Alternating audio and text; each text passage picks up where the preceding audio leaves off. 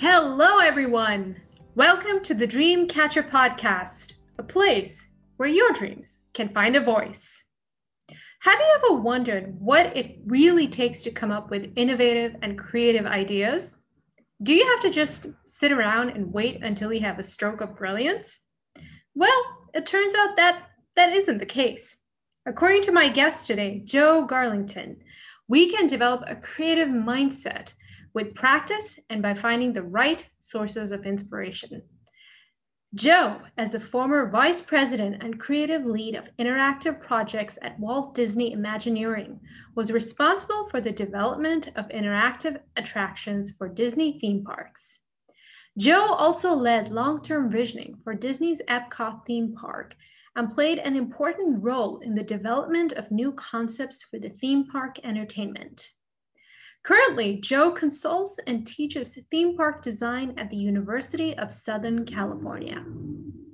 In this interview, Joe pulls from his vast experience to share some important lessons on finding creative insight, including the best processes to follow and how we can tackle common obstacles that tend to get in the way. And if you found this information helpful, please don't forget to like, rate, share, and subscribe to this podcast. Thanks.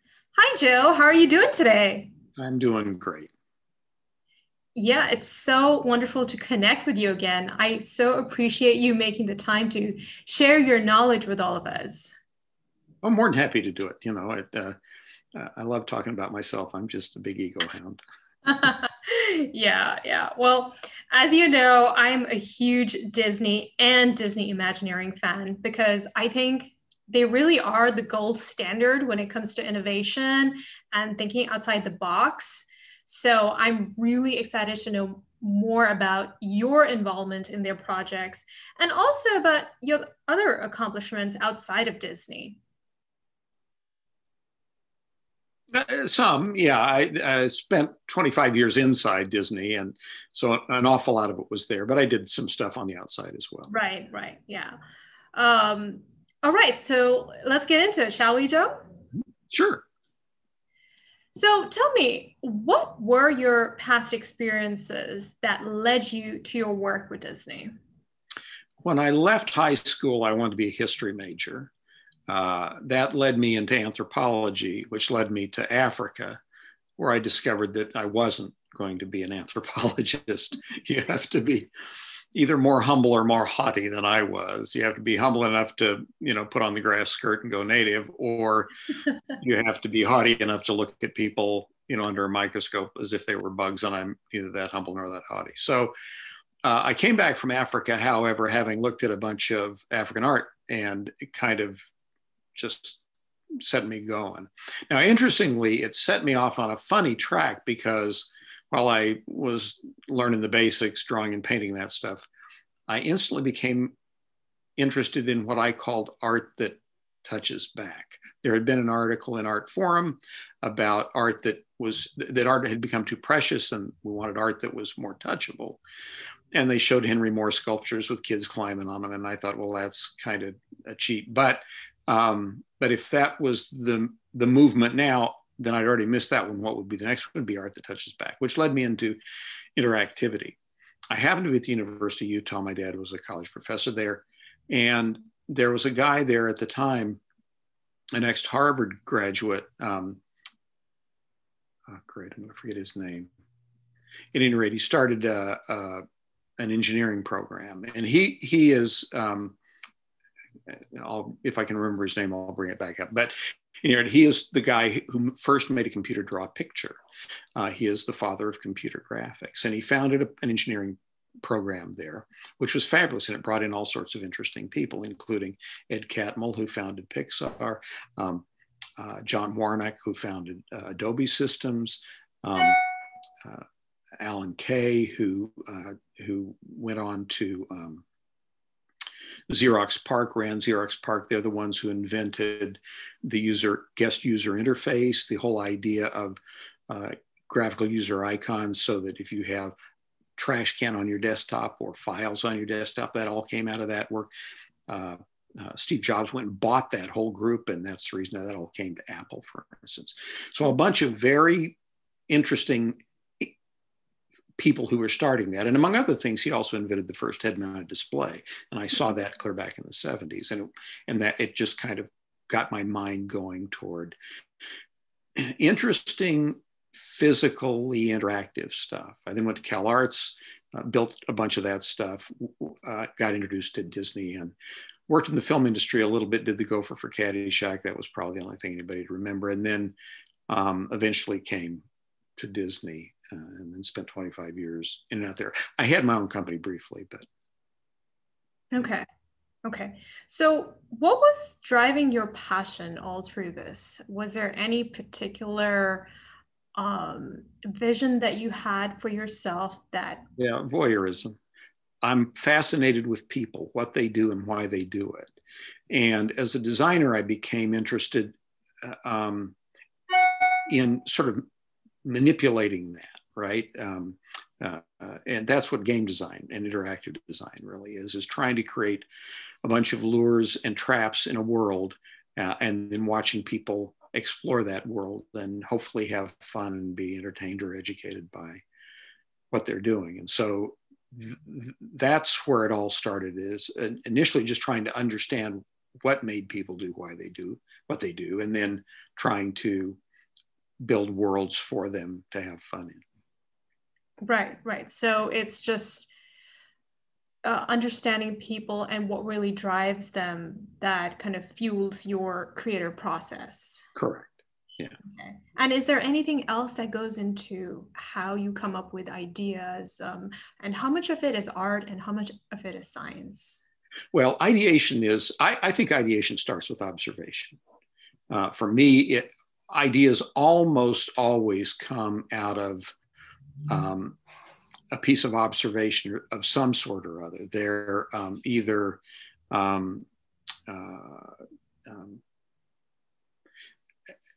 something usually they come in two parts. One part of the observation will be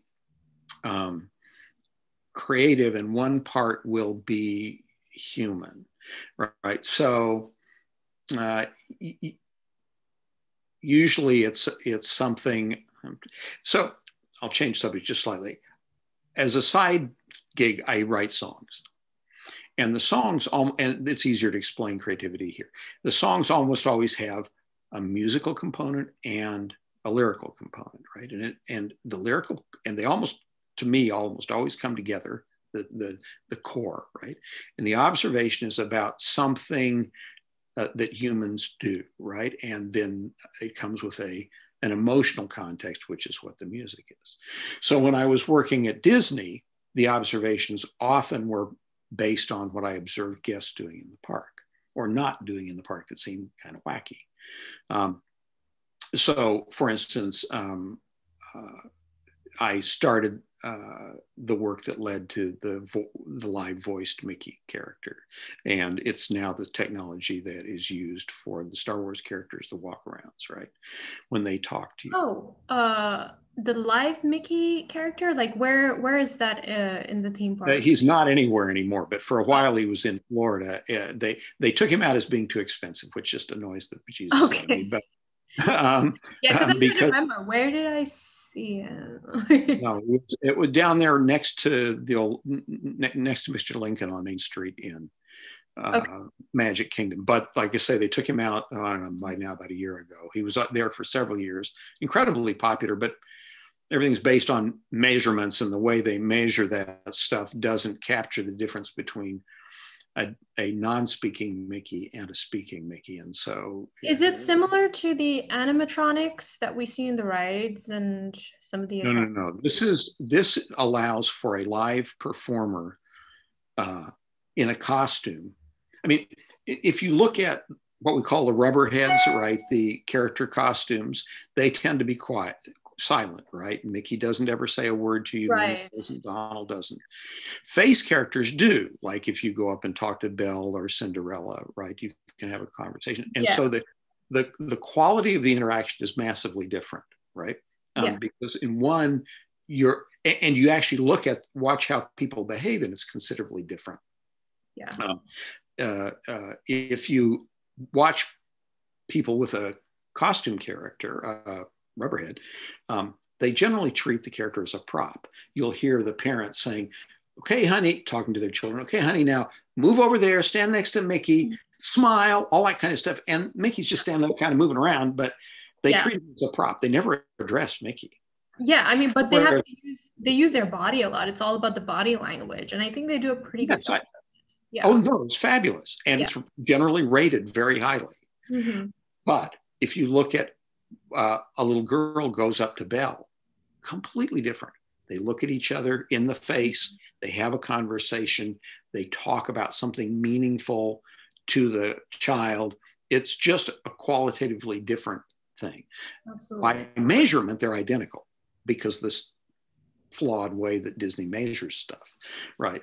The quality of attractions. But anyway, what we wanted to do was for the Rubberheads, we wanted to give them an ability to have that same kind of interaction. And we got there, but it's more expensive. And so they cut it out. Okay. Yeah. Okay. And I would imagine that teamwork is a huge part of working in Disney Imagineering. So what was it like, the dynamics, when you were trying to come up with all these? Okay. Well, we'll go back to this. So I didn't, so the basic idea for that came from a simple observation. Okay. Why do we have silent era characters in the 21st century? Okay. That's wacky. It makes no sense. So there was the observation. Once we had the observation, then because of the work we'd done on Turtle Talk and Laugh Floor and stuff, we felt we knew enough about technology, because other people had tried to solve that problem earlier, couldn't. We thought we knew enough about the technology to make that work. So then it comes to your second question, which is how do you pull together a team, and what is it like, the teams at Disney? One of the great things about working at Disney is the quality of the other people you get to work with, right? You can be dumb as a board, but you're surrounded by these really brilliant people. So. If Disney hires you, you are definitely not dumb as a board. So, well, I don't know. There are a bunch of people who made me look really good. And you are vetted by Disney, you know. At any rate, so they do have either in-house access to great people, or they draw the greatest vendors and consultants. You know, you can kind of, if you're looking for a particular skill, you'll find world-class skill that you have access to, partly because the projects are funded in such a way that you can afford them, and partly because the projects are sexy enough that people will want to work on them with you. And so you get these great people. So for instance, Turtle Talk. Yeah, one of my favorite attractions, by the way. You worked on it. You were... Well, it was my idea. It was my idea. And Monsters Inc. Laugh Floor, both, oh my gosh, every time I walk out of those attractions, I'm in tears. Like I laugh so much. So well, I'm glad you like them. Yeah. So Turtle Talk was even my idea. That came out of work. Nobody's idea is completely independent, because you know, what's that old Newton's line? If I saw farther, it's because I stood on the shoulders of giants. It's the same way here. So R&D had been doing a piece where they had invented the idea. Well, I actually think it came out of a university, but they brought it in, of live puppeted computer graphic characters. They had done a Stitch mock-up at Innovations in California, which had been hugely popular. Oriental Land Company, who runs the parks and owns the parks in Japan, their CEO saw it and fell in love with it as part of a complex of stuff. And I got asked by Joan. In the Tokyo attraction, or the Tokyo? Yeah. The original idea was we were going to build an attraction that was to have gone into Tokyo Disney Seas Park, into the Columbia, which is the fake ship that's in the New York Harbor area. Yep. I've been there. Okay, excellent. So in the back half of the ship currently sits Turtle Talk. Yeah. Originally, something else was supposed to go there. And we were working on that something else, and Turtle Talk was going to be the pre-show, was something I came up with to be the pre-show of that. So now I had this idea. It died. It was too expensive. but we had this idea of the pre-show that we felt was strong enough. By that point, I'd brought in a couple of other key people. Raul Fernandez, probably the most key. He was a sort of a super consultant to Disney. He's never been an employee, but he was my creative partner for, I don't know, 15 years or so. And so we worked out the detail of how that might work.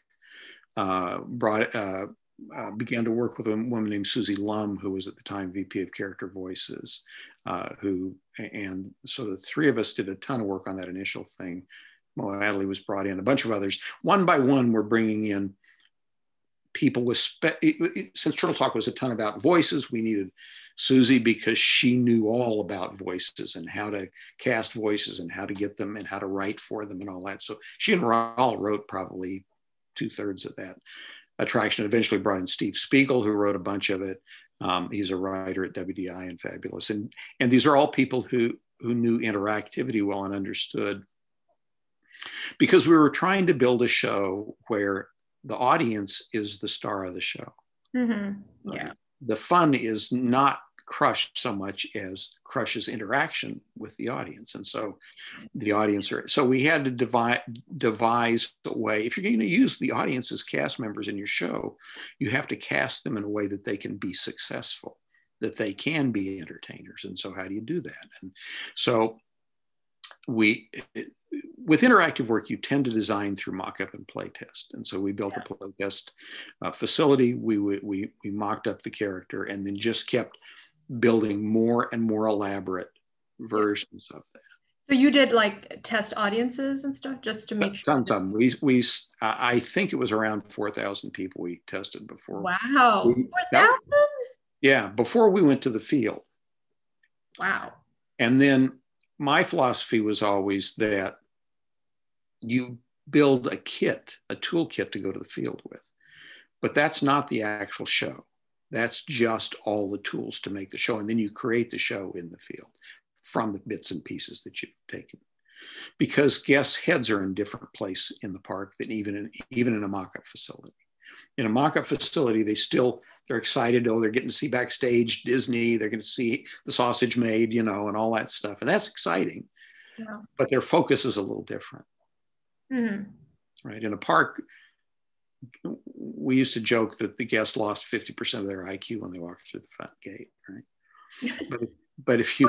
Why do you say that? Well, if you understand brain science, that's what happens. Okay. Right? The brain focuses on what's new and interesting, and focuses away from the known, right? Yeah.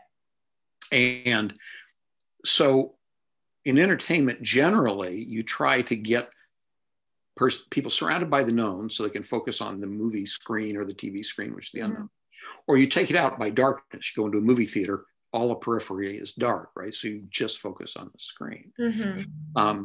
In a theme park, it's all around you, constantly distracting you. You're looking here, you're looking there, you're looking everywhere. And the smells and the sounds, it's a multi-sensory experience. Many more senses involved, and behaviorally different, right? Yes. Normally, I go with my family, and we don't go to the parks to see the shows or ride the rides. We go to the parks to have a bonding experience with people we love. And right, and to use Hitchcock's term, the rides and shows are the MacGuffin that drives that bonding experience, right? Mm-hmm.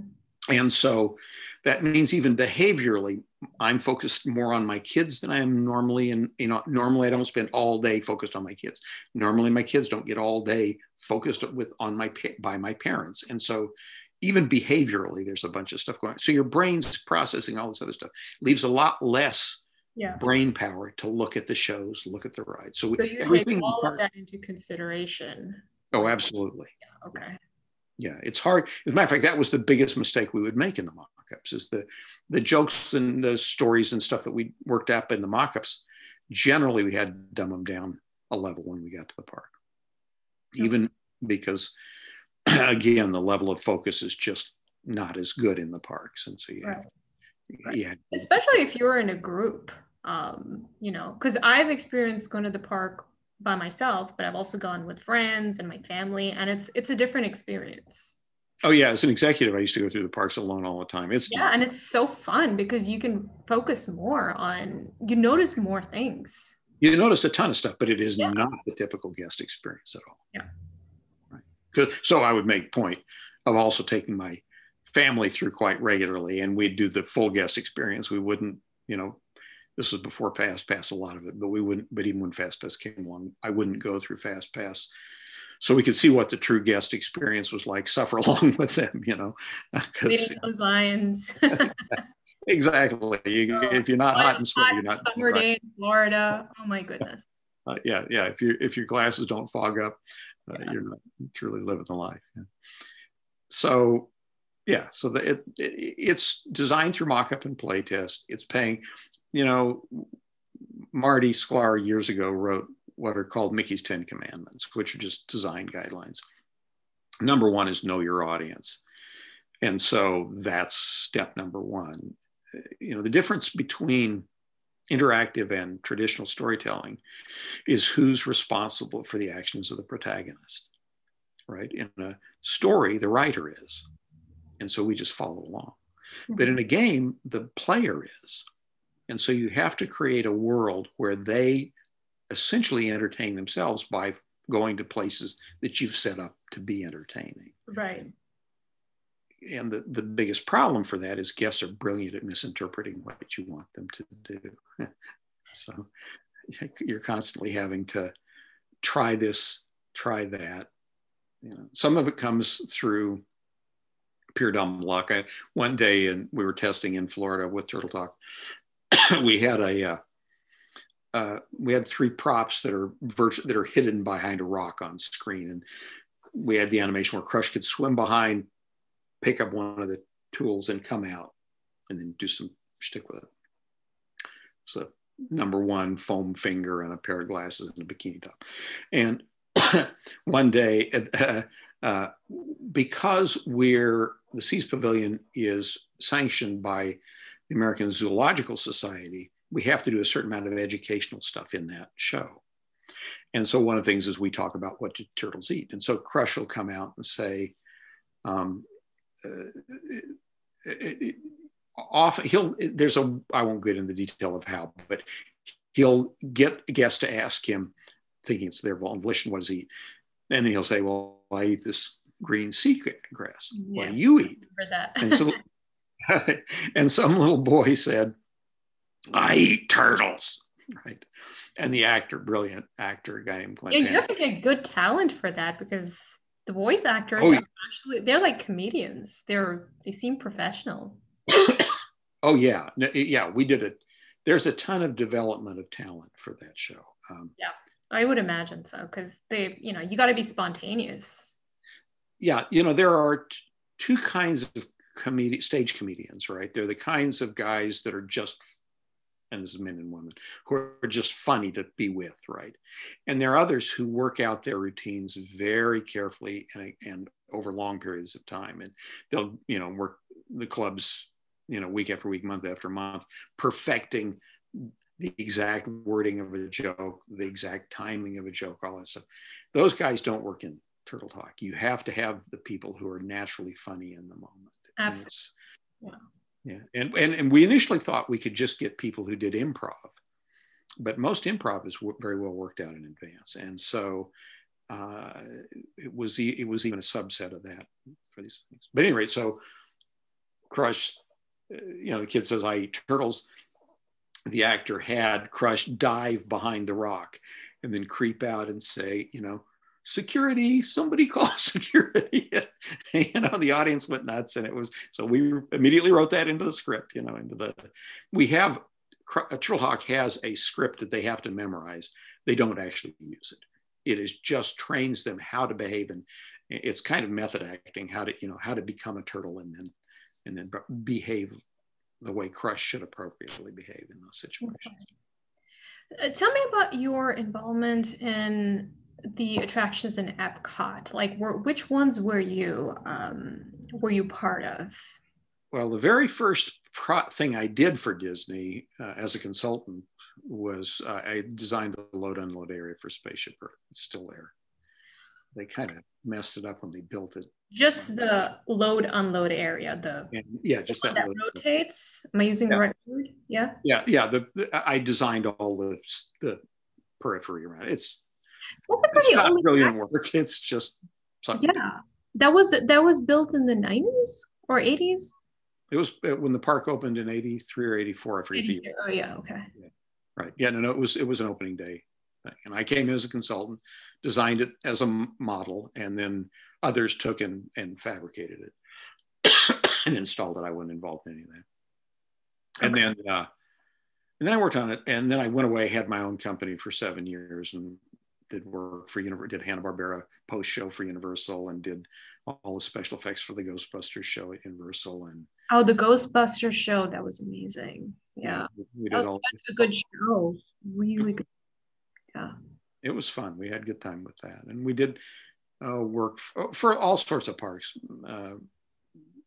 Busch Gardens in Williamsburg, and I forget, and a lot of museums and zoos and stuff. So by the time I came back to Disney 7 years later, I was by then pretty experienced designer and producer. And so then I came back to Disney, and I've worked in some level on most Epcot pavilions in their rehabs, because I wasn't there during the initial phase. Okay.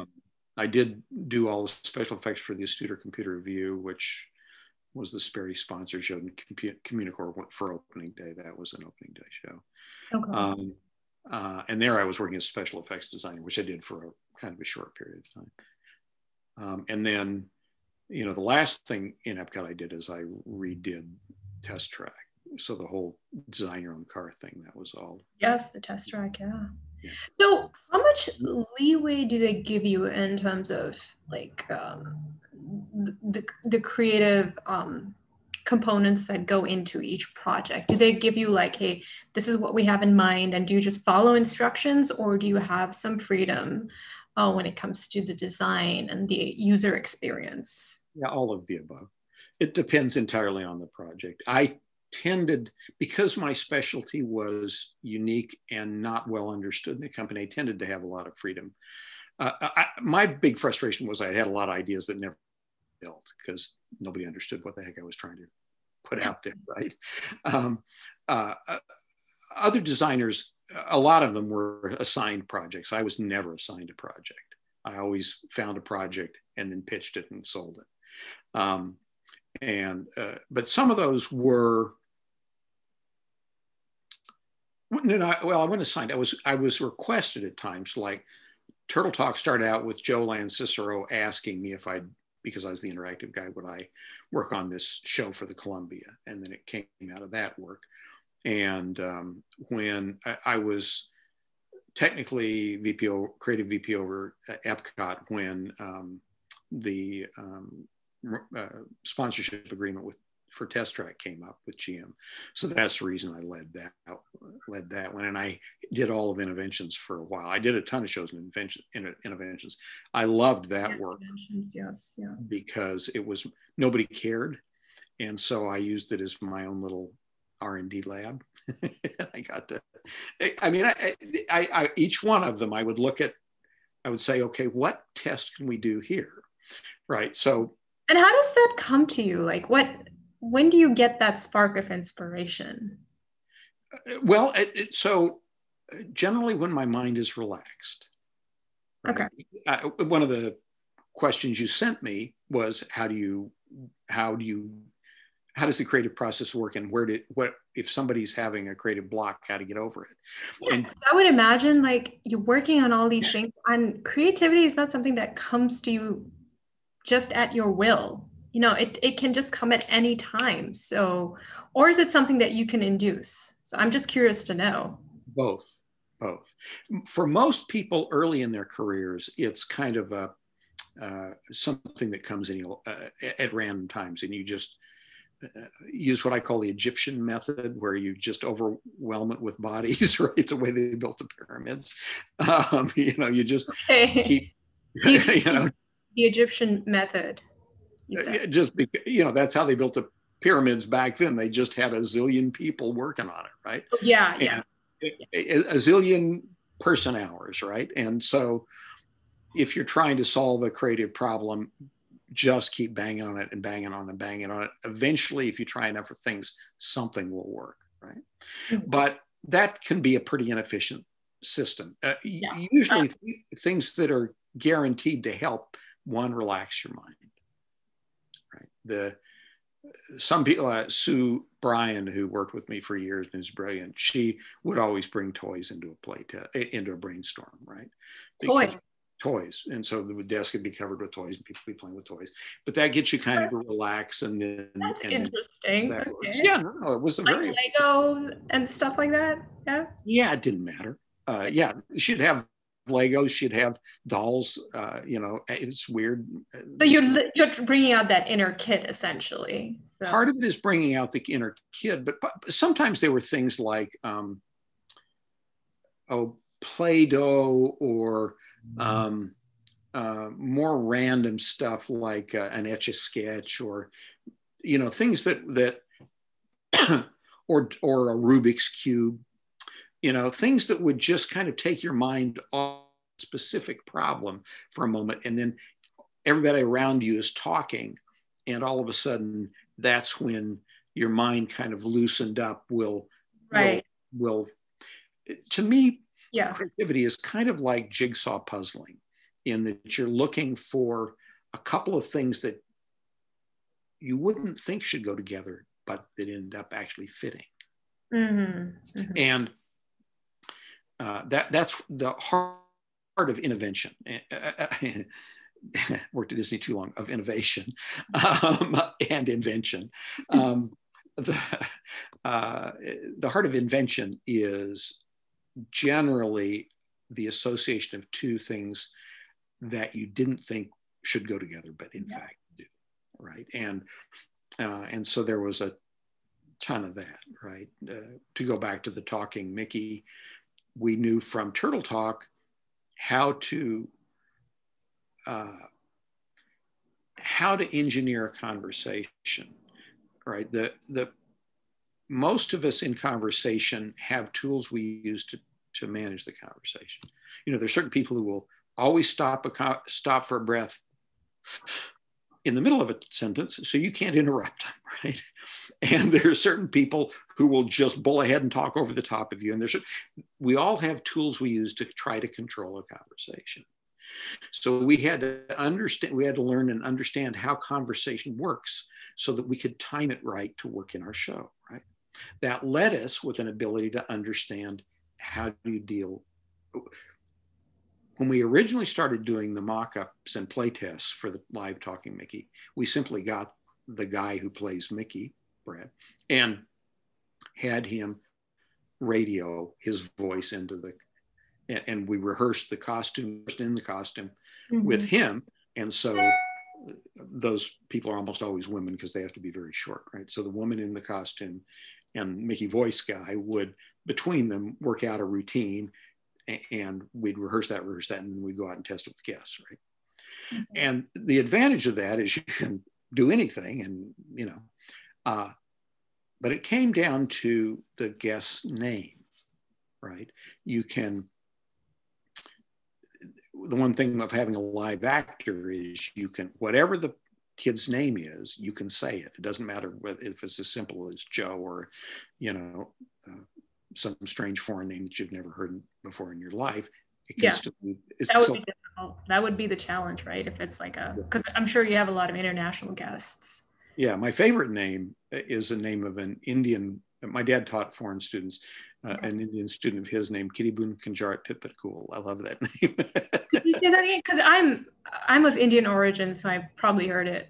Okay. Kiribun Kanjarat Pitpitcool is the way I remember. Now, I learned this as a child. But... Okay. Yeah, so, it doesn't ring a bell. Maybe if not quite right. His best friend was named Boon Kitty Charawan. Yeah, I don't know. I've never. Okay, wrong. Okay. But yeah, I would imagine the characters having a tough time pronouncing those names. And more importantly, there's no way you could put that into a database and have an actor find it and call it up automatically. So Yeah, we had especially to back then, because I don't know how sophisticated the technology was at that time. Right. But even now, you'd have a hard time doing that because you couldn't, unless you could automate that and do it at computer speeds, a human cannot go through their own database and figure out a name that fast, right? So, and Mickey only gets one voice. There's only one person who does Mickey in the whole world, right? Because they originally, that wasn't always true. Walt originally did Mickey's voice, and then that high pitch. Yeah, and then and eventually there were six different people doing Mickey's voice, and audiences were saying, "Hey, his voice keeps changing. This is wrong." So, way back in the 50s, they had a contest. Wayne Allwine, who was a special effects guy, won, and then he was the official voice of Mickey for decades until he passed away, and then new guy came along. So, at any rate, so there's no way we can train an actor in the costume to be the voice. And while you can technologically pitch shift a voice into the correct place, it actually turns out, and that's what the early research all tried to do, turns out that doesn't work. It's all about performance, really. It's about the pacing of the words, the phrasing of the words. That's as much as the voice. That's what makes Mickey sound like Mickey. And so we knew we were going to have to voice Mickey by using pre-recorded dialogue. Well, one of the projects I did years ago was Pal Mickey, a little portable Mickey. I don't know if you ever saw that. Where was it exactly? In the Florida parks. You would buy him in the Florida parks. You could carry him around, and he knew where he was in the parks by some technology. Okay. And then we'd talk about what he saw based upon where he was. Okay. Yeah. He was an incredibly popular toy at the time. The only thing that sold better than Pal Mickey at the time was ponchos, because it's rainy in Florida. Definitely purchased those a couple of times.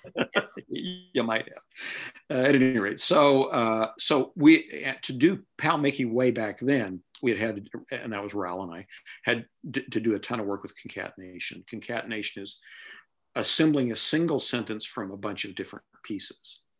Okay. So, hey, how are you today might be stored as, hey, how are you and today? And so then you can, hey, how are you today? Hey, where have you been today? Hey, where are you going today? Hey, where have you been? Where have you been since dinner? You can, oh my gosh, where have you been today? Mm-hmm. You can piece those together as long as the reads are right and they flow, right? But Pal Mickey had very limited storage space, so we ended up doing a ton of concatenation and learned about doing all of that. So that built into part of how we do this. The second was all the stuff we learned at Turtle Talk about how to control the flow of a conversation. And then we also did the Roz character at the end of the ride here the Monsters ride here in California, which is lightly interactive, right? Yeah. And she would pop up every few minutes. I remember that. Yeah, right. And it depends on, and that is controlled by a cast member backstage, just pushing buttons and triggering lines of dialogue. They're context related. So the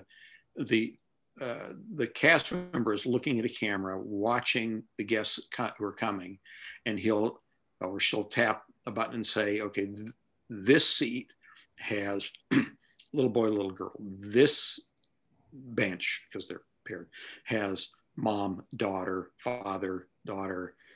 Looks like they kind of scan the audience just to because we were using cast members and not actors. Yeah, we felt we could trust them to make observations. We couldn't trust them to be entertaining. Okay. So they would just make observations. Mother, father, guy in hat, girl wearing a happy birthday button, those kinds of things. And then Roz would make comments based upon those contexts. Uh-huh. Right. Yeah. But sometimes if the car stopped in front of her, she'd run out of things to say. And then what were we going to do? Oh my goodness, you can't start repeating. That gives away the gag, right? Yeah.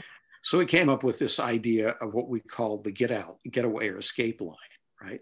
And with Roz, it was real easy. When she gets into a position where she doesn't know what to do, she goes, whatever. and goes back and starts writing on her thing, because that's So it was like a filler, basically. yeah, exactly. But that's an in character way to get out of a conversation jam, right? It's like at the cocktail party, I wish I had that line when I get in an awkward situation, right? So we learned that there are a bunch of those, and we developed those for Mickey, for the live voice Mickey, so that we could have deep conversations. But if we got into trouble, but Mickey can't say, whatever. That's not correct for him. So he had to find other ways to escape. Find other ways, yeah. Okay. So, I mean, obviously you put a lot of thought into the whole workflow and the whole technical aspect of it. But what is your thought process like when it comes to the human element? Like, what do you want visitors, like what do you want them to feel, experience, and learn by by going through all these interactive experiences? Like, what do you want them to get out of it? Well, it all goes back, there's that famous interview with Walt called Daddy's Day. Do you know this one? Where he talks about, you Google it, you can find it. It's called Daddy. Okay, yeah. What does he say in it? Because I think I've seen most of his interviews. I can't imagine I haven't. He's talking about, he'd taken his daughters to Griffith Park. And he says, I put them on the carousel, and they went around in a circle, and I sat on a bench. And then I put on the pony rides, and they went around in a circle, and I sat on the bench. And finally said, this is wrong. I should be doing something with my children. Right. Yeah. And that's the core for everything Disney. And so we always want to do the same thing with what we're doing. We want to drive people together. Right. And so when we do something like Turtle Talk, we're trying to get people to link not just with the turtle, but with each other. And to feel empowerment from that. We do, in Monsters, Inc., we do a certain amount of ragging. Maybe. We do it a little bit. I was a victim in one of those times, but anyway. Yeah, there are two classes of victims that we allow. Yeah. Right? One is sort of sweet looking big guys. Okay. Because one of the characters, one of the two-headed characters, they go through a thing about what's scary in the world, and one of them says, that guy, and so he becomes that guy, and he's shown on the video screen. And so that it's because there's kind of a rule in American culture that it's okay to pick on dad, right? Dad is presumed to naturally be tough enough to handle it. So though there was a lot of learning, man, the actors initially they pick really scary people, like bikers and stuff. And it was, the whole audience was like, that guy is scary.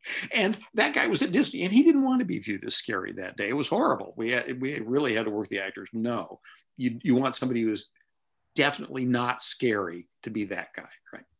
Yeah. Sure. The other, and this is why you got picked on, the other is a pretty girl, right? Usually with a child. Were you with a child at the time? No, I was by myself. That's actually shouldn't have happened. It's usually a mother and daughter. Maybe they assumed I was with somebody, because they could have, because a lot of it, but then they do the whole thing where they make you do the antennas and stuff like that. Is that the one they did, the gag they did? No, not at all. Oh, okay. Well, usually it's a guy named Buddy Boyle, who can also be Betty Boyle. The actor, we designed it so male or female actors could. One of the problems with Turtle Talk was it only could be guys who could do the. We never found a woman who could do the voice, and that became A, sexist, and B, kind of operationally just harder to do, right? So when we started working on Laugh Floor, we went to Pixar and said, hey, can you help us design our own characters or custom design characters for us that we can make be either male or female? And they went, oh yeah, sure, that was great. And so we designed all those characters so that they can be either male or female. And that allows us to use whichever actor. So Buddy Boyle can become Betty Boyle. If you push the Betty button, then she gets lipstick and a bow, and not if it's Buddy, right? Okay. But so Buddy is, king of malapropisms and thinks he's smart, but he's a monster, doesn't really understand humans. And so you give all of these characters a personality. You think about all of them. for sure. Oh, yeah. Well, so the shows are designed around emotions. The show is designed through an emotional arc. We want to choreograph you through an emotional arc. If you look at the characters are all controlled a little bit by joysticks, but mostly through button arrays. Okay. And those button arrays. Alert.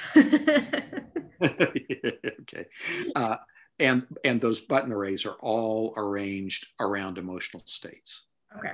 So we choreograph you through emotional states. Mm-hmm. And that's key, because that's what we want you to do, is go through an emotional story, an emotional adventure. That's what builds the emotion that then bonds you to your friend or child or parent or whoever you're with. Right? Okay. So that's what that's all about. And how do they keep the energy going? Because I would imagine that they get fatigued doing this so many times during a day and then doing it again the next day. How do they keep it can be, it's really interesting. We discovered fairly early that there are kind of two categories of actors: those that have a lot of durability, and those that don't. and the short-term ones burn out pretty quickly. Yeah. But like Glenn Panic has been doing that in Turtle Talk. I think he's still doing it, and he was two actors. He and James. Great, I'm trying to get James' last name. They were brilliant. At any rate, the two of them were the two actors who helped us. We had 7 actors to open the show, and those two were the two real inventors in the group, and so they helped us proof the show. They came up with lines. They helped us work on timing of lines. And James Keaton. And the things that they really taught us the most about was how to recognize who to talk to in an audience, right? Because if you pick the wrong child, they'll just shut up, and there's no fun in a child that doesn't interact, right? Well, how can they tell? Because it's a room. Well, it's all about, we've got, the rooms are full of cameras, so we're watching the audience very carefully. Wow. So oh no, I've been accused of Big Brother and creepy factor and stuff like that. Yes, I don't know how to do the show otherwise, right? But that's essential, right, in creating the right experience. It is. It absolutely is. So when the doors open, the actors are immediately watching the guests who are coming in. In Turtle Talk, they're watching the children. Kids play a big part in that show. Right. In Turtle Talk, it's all about it's about children. Now, a lot of people mistake and think it's about really little children. It's not. It actually works best 10, 11, and 12-year-olds. The kids who are a little bit snotty are much more fun than ones that are. But I don't know. Disney seems to, when you look at it on the park guide, they position it as a children's attraction, and that's why I avoided it for the longest time. But I tried it out. Once I tried it out, I said, this is actually a lot of fun. This is especially if you get a good actor. And the marketing people don't. Even our actors often get it wrong. They don't understand that it works better if it's aged up a little bit. If an actor picks a little tiny child, they may be the most adorable child in the world, but they'll freeze, and then that kills the energy of the show, right? You want them really no younger than 8, and if you get to the point, well, I'll give you an example. So when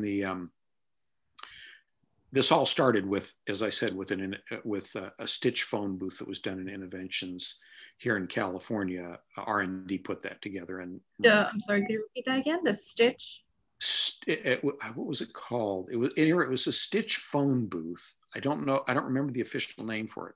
Are you talking about the Stitch Encounter? That's in Disneyland. That's in Tokyo Disneyland.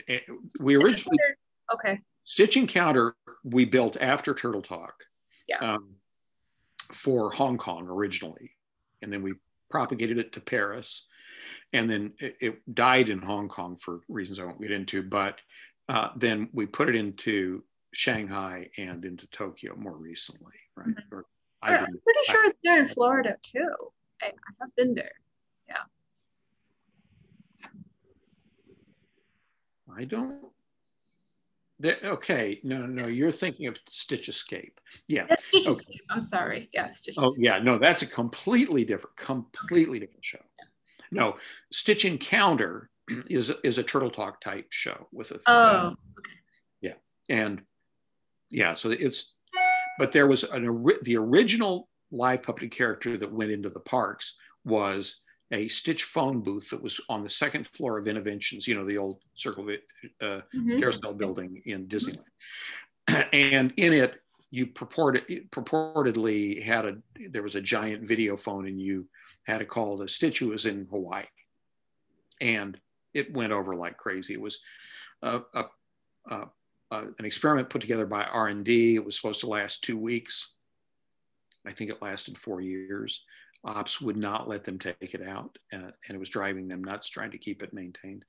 And it didn't have any capacity. It was one actor with at most one family. It was just the economics of it didn't work very well. So they,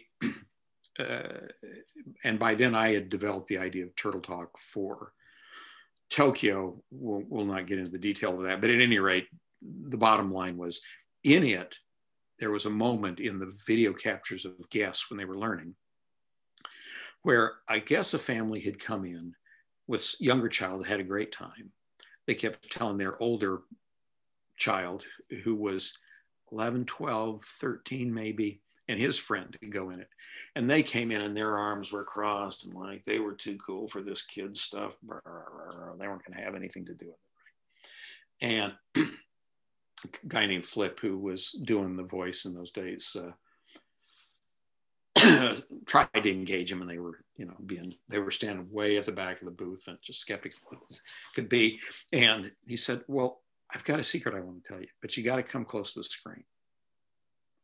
They take a step. No, close to the screen. They take it. No, I'm not going to tell you if you don't come. You got to come right up the screen. Finally, the two kids walk right up the screen, and Stitch lets out this enormous belch. Right? These two boys, too cool for school, right? They just fall on the floor laughing. They think it's the funniest thing because completely didn't expect it, right? And then he had them, and then they had a great time. That's just brilliant. That's brilliant. And how much do you take culture into consideration? Because you're building these attractions in different parts of the world. So do you adapt the attractions based on some of the cultural norms and the behavior? Absolutely. Yeah. So when we did, the first one we did overseas was the Stitch Encounter. Right. Right. And like I say, it's a Turtle Talk type show, but with Stitch. They originally wanted to just take Turtle Talk to Hong Kong, but the only space they had was a place that was going to be an arcade under Space Mountain, and we convinced them that Turtles in Space didn't make a lot of sense. So they gave me some extra money, and then we got to do Stitch. And so we hired a Mandarin writer, we hired a Cantonese writer, and we had our English writing crew, right? And so we initially built and tested here in the US. We had a mock-up theater here, and we would go into the Chinese American community and go to Chinese churches and Chinese schools and stuff like that, Chinese American schools, and ask them to send us people who are the most recent emigres they could find. And then we would play test with them.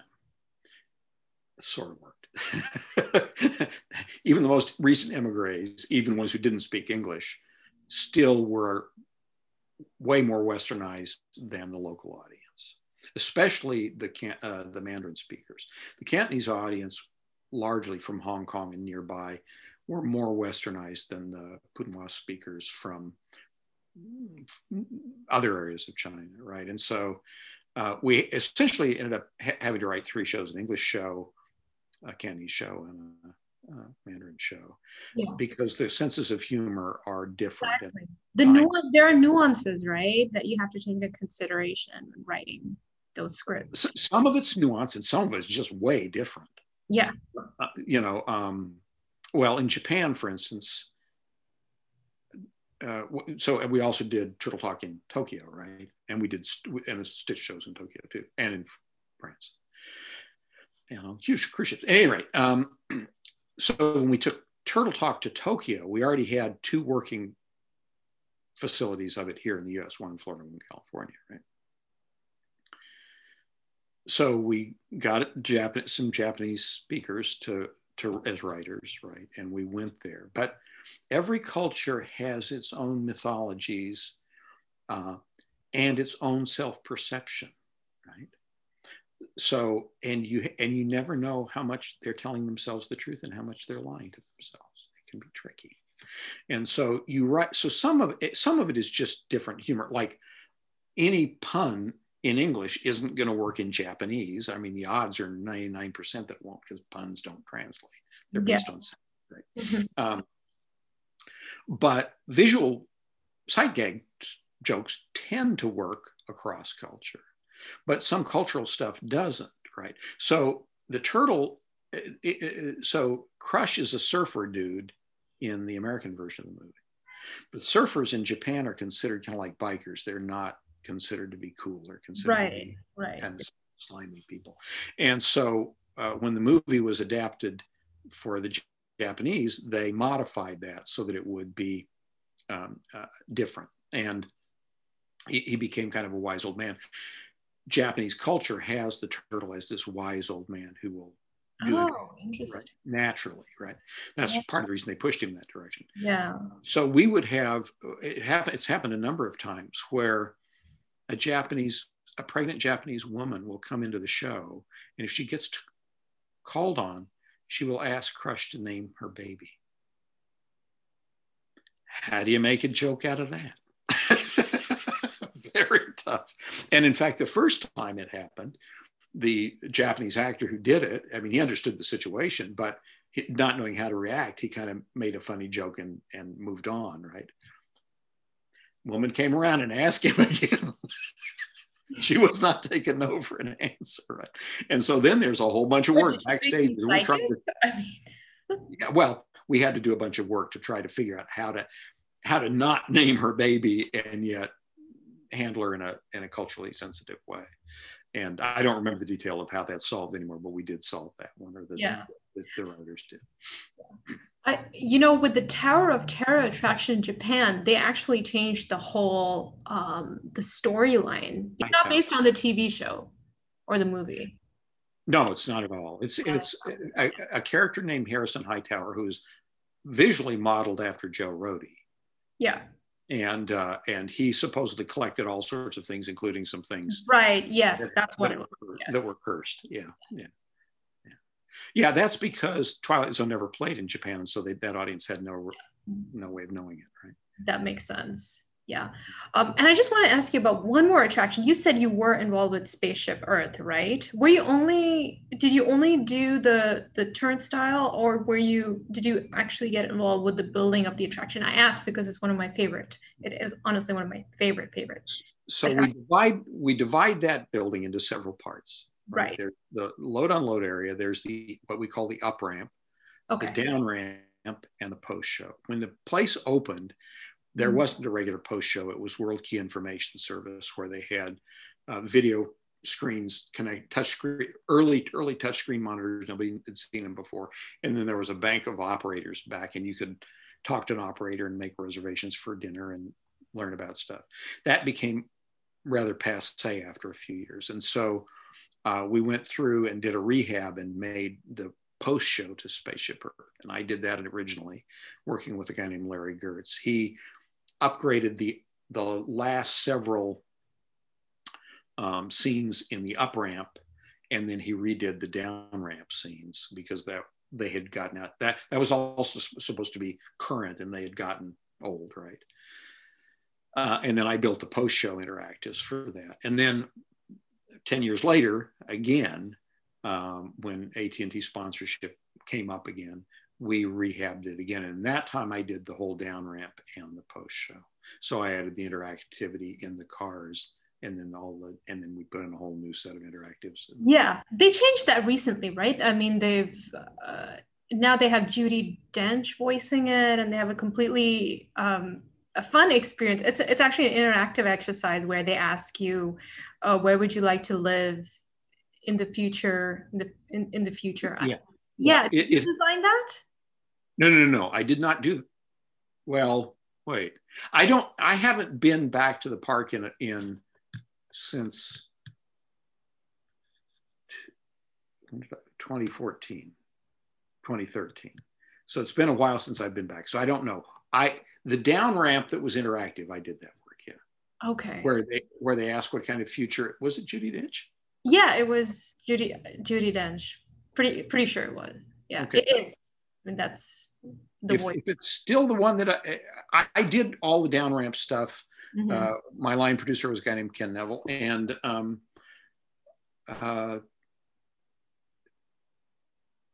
if there's been something more recent, there could have been. I don't know, but that sounds like what I did. And then there were a whole bunch of attractions in, where there was a sort of a game you'd play on the floor with kind of like a hockey stick, and another one where you'd like a visible human, you'd be taking body parts in and out, and he'd talk to you while you're doing that sort of stuff. Yeah, we did all that work. Yeah. Okay, that's just as brilliant. It's just brilliant.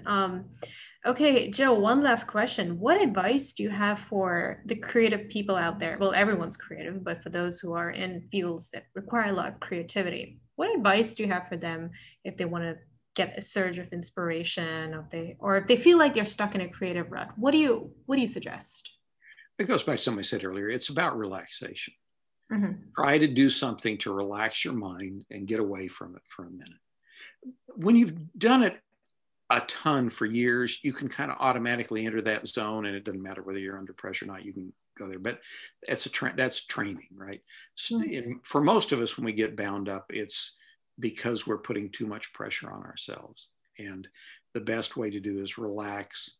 You don't want to stop thinking about it, but I often go for a drive, or, I had a friend who said, hey, all his good ideas came out of when he was taking the shower. I get a lot of my ideas when I wake up in the middle of the night, just stare at the ceiling. Do you jot them down in a diary, or like, do you do drawings? Like what? I tend to either type them into I keep my cell phone by the bed, and I tend to type them into the cell phone, or use the voice thing and record them into the phone. Yeah. It kind of depends. When we came up with the idea of the talking Mickey and how to do that, I was actually driving back from vacation at Zion. I was somewhere in the desert between St. George and Las Vegas, and I think I had my wife write down the keywords so I wouldn't forget it. It's, again, to me, creativity is about an observation. What's not working? What's not doing what you want it to do? The live voice Enchanted Tales with Belle, that came from something I started, right? And that came from me walking into a room, seeing a sketch on the wall. Somebody was designing character meet and greet places. And the sketch showed a princess writing an autograph. And I thought, well, that's got to be the least interesting thing you can do with a princess, right? And I didn't mean it in a dirty way. It's just like, and it turns out they've been actually doing tests in Florida where they'd been doing early morning, they had a name for it, but where hotel guests. Storytelling? No, it was early magic hours, I think is what it was called. Yeah, early magic hours, yeah. And they were flooding certain sections of the park with characters, so that and then you could do jump rope with with two princesses, and you could play hopscotch with Goofy and stuff like that, and it just was nuts. Guests loved it, right? And so the question is, and so again, what's wrong with this picture? Why do we have a silent Mickey in the 20th century? Why is signing an autograph with a character more fun than interacting in a deeper way? That led to Enchanted Tales with Belle, right? If it's fun to go to a movie, to run into, a movie star in a restaurant for an adult. Who are the movie stars for kids? They're cartoon characters. I want to have the same kind of robust interaction with a cartoon character as you have with, Beyonce, and if you ran into her in a restaurant, that turtle talk, right? So it's a lot of it's like, what's wrong with this picture, and then figuring out a way to make it right. So you see a problem, and then you get into this. That kind of jump starts your. To me, it's always about an observation. Usually the observation is something that's either a problem or odd. Companies and cultures get into these loops where they tell themselves lies. And you have to kind of figure out, oh, that's really not how the world works or should work. How can I make it better? Again, Turtle Talk. Why do we have to the first walk around character from Pixar, from Finding Nemo, was a Nemo on a piece of coral, a physical sculpture that it could wag its tail and wag its head, and was voiced by somebody standing. It was the dumbest thing in the world. This piece of coral with a fish driving around. It was just like, that's horrible, right? How young do you have to be to believe that, right? Yeah. So let's make something that works better and bigger. Right. And I know one of the Walt Disney's biggest values was curiosity. He was always curious, always questioning. Yeah. And is that something that influences you too? Oh yeah, I drive my wife nuts. I mean, we've got a hummingbird in the backyard here, built a nest and is raising babies. And so at lunch today, I had gone and researched how long is she going to be sitting on that nest, and does hubby share the duties? Turns out they don't. And then how long, I was just she got the deep download on hummingbirds for lunch, right? So I'm sure I bored her to death. Yeah, so it's really important and to really, see the world through a child's eyes, because it seems like you do that. Yes, some level, I guess, is that. But I think the main thing is just it's remaining curious, but it's also not denying the value of your curiosity. When I was coming up through the company and through the industry, a lot of people were studying this, that, and the other very hard. AA guys were looking at AA figures and robotics, and story guys were learning how to, all the details of a story. And I was reading anthropology books and natural history books and, the anatomy of a butterfly and all sorts of stuff that didn't seem to make any sense. And yet later on, it all comes together and becomes part of my ability to present a different and a more unique vision, right? I think there's an awful lot of creatives and a lot of, especially young people starting out in the industry, who feel like they have to do what everybody else is doing. Don't follow your interests, whatever they are. Eventually it will come together as a unique perspective, and that unique perspective will have more value than knowing what everybody else knows. That's just lovely. That's such a great way to end our conversation. Joe, I mean, I could talk to you all day, but I think we better end the conversation here. Well, yeah, some people have lives they actually have to live. Yeah, right. Yeah. I mean, it's been so wonderful talking to you, Joe. How do people find you if they want to know more about you? Do you have a website or social media handles where they can? I don't. You? That's fine. I mean, if they could learn more about Imagineering and the thought process that goes behind all of those attractions, like where can they learn more about that? Can you suggest any resources? There are not a lot of books. There are a few. The ones I've never read all of them, and I have been the pieces and bits that I've seen I haven't liked a lot. Kevin Rafferty has a new book out, and I love Kevin. He's fabulous. Don Carson. And he is an illustrator who's worked in the industry and other industries for a long, long time. Yeah. Brilliant. And he has a huge catalog. He publishes one a week, I think, going back now a decade or two, of advice, how to design things. Okay. And they're brilliant, and that would be as good a place as any to start. He's fabulous and full of knowledge. Yeah. Okay, thank you so much. I'll make sure I'll add that to the description as a resource for everybody. Perfect. Thanks again, Joe, and I hope you have a wonderful day. Well, you too, and thanks. It was a joy talking to you. So yeah, it was so much fun. So much fun. Okay, bye. bye bye.